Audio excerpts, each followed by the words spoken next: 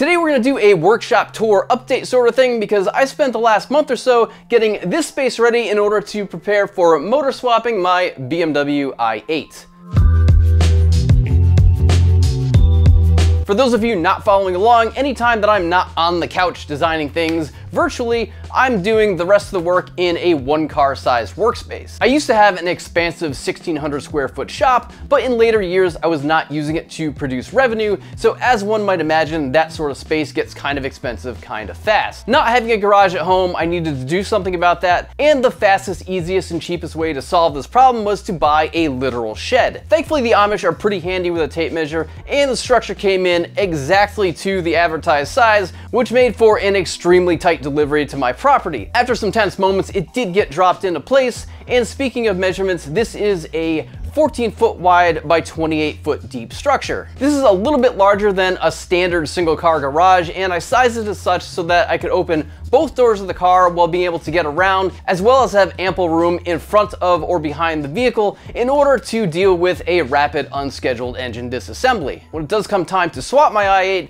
I'm not sure whether I'm going to position the back end of the car into the garage, which is going to be nice for access to tools and the workbench, or face it out, which is going to make it easier to get the turbo 3-cylinder out of my life and shipped off to what is likely going to be another very unhappy BMW i8 owner with a blown up motor. Getting a car in or out is one of the bigger downsides of using a shed like this, because you do need a ramp to get in, and a fairly long one at that if your car is any sort of low. This generally isn't a problem under normal circumstances, but if your car doesn't run, then it's kind of a pain to get into the building. Hypothetically speaking though, there is enough room for a flatbed wrecker to back up and drop the car off right into place. Not that I've ever had to do that before. The biggest problem that I've had with this setup is that my old shop basically just puked itself into this space, and it's been that way ever since. Cars can take up an absurd amount of space when they're disassembled, and before taking apart the i8, I want to spend some time creating a better storage situation, as well as outfit the space with some better, more compact and capable machines. On the storage front, I had picked up some new shelving units from Amazon, which are going to replace the 15-year-old fiberboard units that has seen much better days. I thought these were a decent buy at 135 bucks each, and they're about a foot longer than the old ones. Instead of the fiberboard shelves, they have an aluminum core that's quite easy to slide heavier objects across, and more importantly, when liquids are spilled, it's easy to clean up without turning the shelves into literal dust. It's notable that these shelves are quite empty right now, and that is in preparation for parts coming off the car. They're also quite empty because I threw out about 6 42-gallon garbage bags of crap that I've been hauling around for years, and much to my amazement, I have not needed a single one of those pieces. Purging all those treasures was well worth it, as it wasn't worth taking up the space, so I could pat myself on the back once every couple of years when a piece of junk actually saved the day. The other side of storage that needed to be addressed was my very small, very overcrowded toolbox that I've had since I was 17 or 18.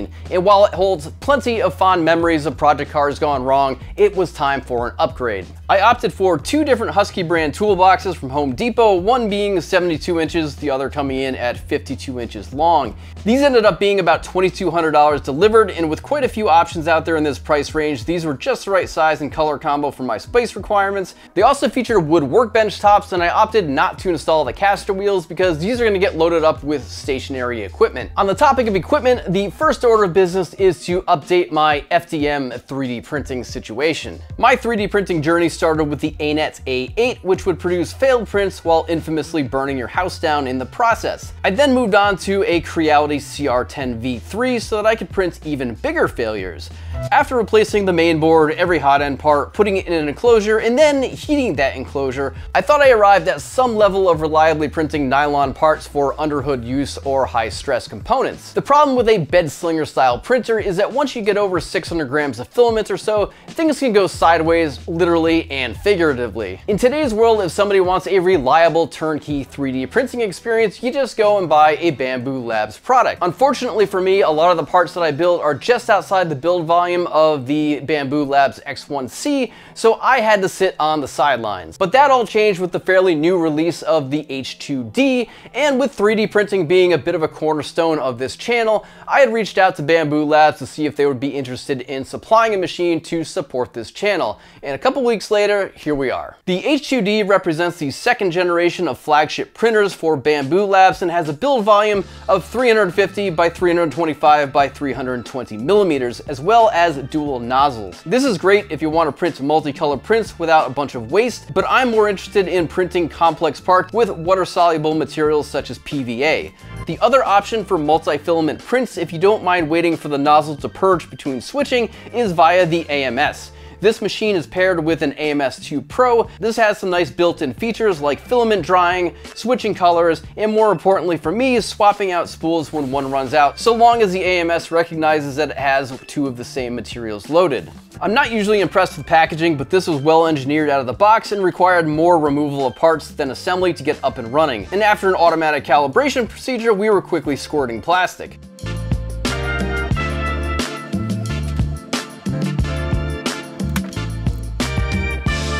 For a first print, we had to do something small and comically useless. This print adapted a BMW shift knob to my drill press. With the threads printed in place, it went right on, and now I can drill much faster at the expense of having to change the bearings frequently. Next up, I printed something slightly more useful, which was a test piece for a part that I'll get 3D printed in aluminum by CraftCloud.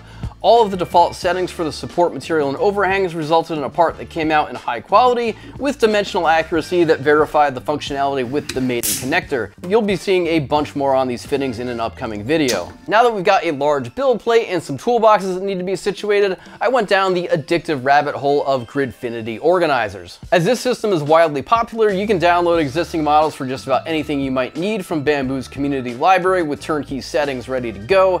If you want to design your own Gridfinity bases, bins, or bespoke tool storage, Fusion has a plugin to get you started with just a couple clicks. I printed all these in PETG carbon fiber for a level of chemical resistance, as I'm not always the best in wiping down all my sockets after a project, and I would like to avoid coming back to a gummy storage tray. The socket storage I chose is not the most efficient use of space, but it was the most flexible in creating a home for what amounts to 2 or 3 mixed sets of sockets.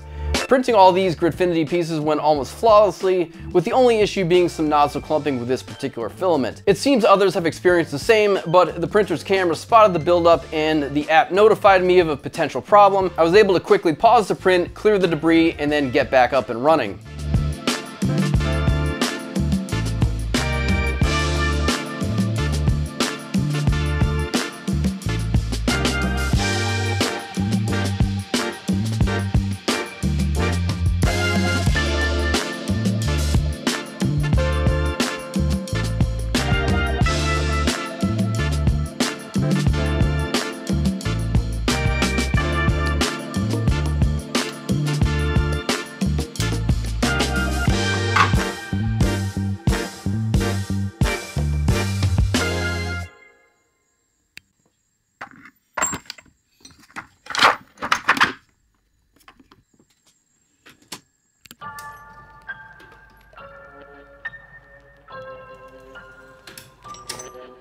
Another set of large parts I printed was to enable my lift cart to properly position the motor and transmission assembly into the subframe of the car from the bottom. This spaces the driveline in the correct spot so that the lift cart can be flush with the subframe and it'll float at the correct height to install the motor mounts without any struggle. I also printed another piece that puts the transmission flush with the oil pan bottom so that it'll slip right over the dowel pins and the input shaft pilot without any additional drama.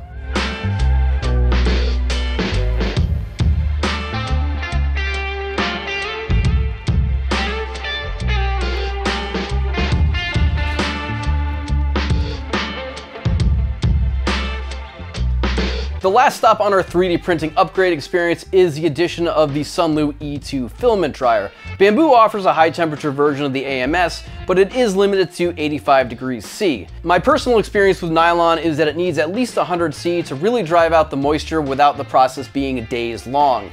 The Sunlu dryer gets up to 110 C and has presets for various filaments to make things easy. It's a solid unit with a heavy-duty build and has multiple ports in which to print directly out of depending on the physical layout of your printing setup. I verified that this delivers the rated temperature, which isn't always the case with some dryers on the market, and unlike air fryers or similar kitchen tools, this is designed to run for longer periods of time needed to fully dry engineering filaments. With these high temperatures, you do need to make sure that the spool in which your filament is wound on is not going to deform and you come back to some really dry spaghetti.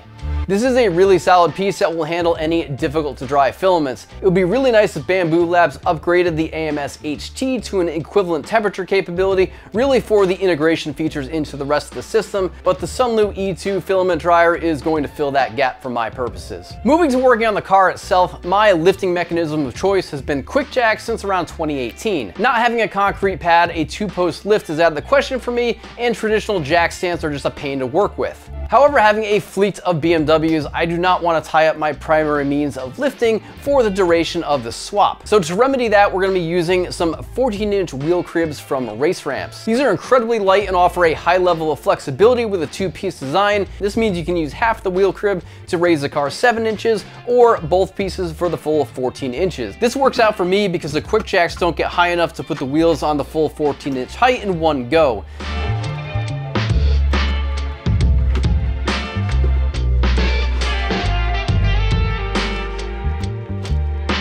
One challenge in using the quick jacks for setup is that the pivot point means shuffling the cribs forward as it's lowered into place.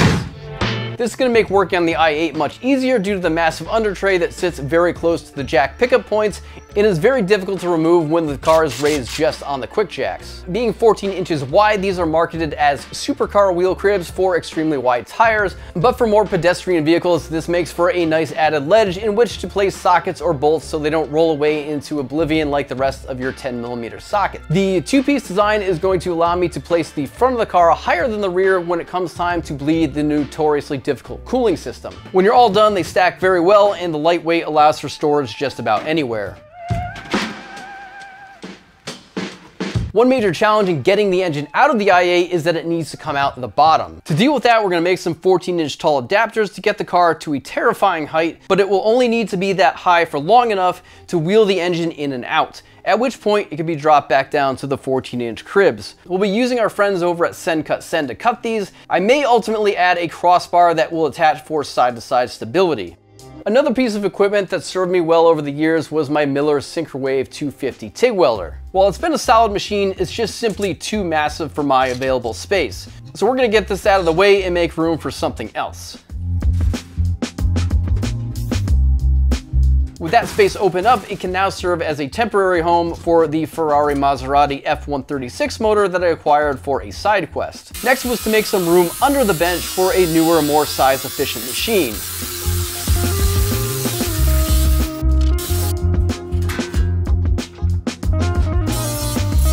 Big shout out to Everlast Welders for coming on board to supply a replacement for the big blue box with the Typhoon 330 and WC 375 cooler. This machine is going to offer just as much power capability for those thick pieces of aluminum while offering much more flexibility in arc control. I've occasionally used an Everlast machine when I've done some on-site welding for FCP Euro whenever they manage to break some sort of cast aluminum.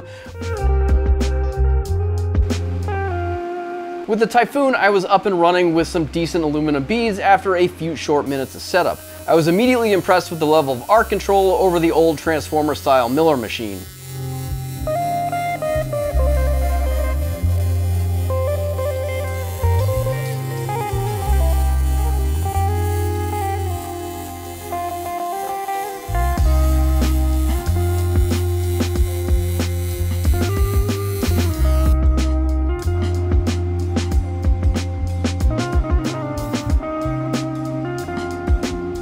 The quick lead connection allows for a nice short cable tied directly to the workbench with the ability to install a longer cable for on-car jobs.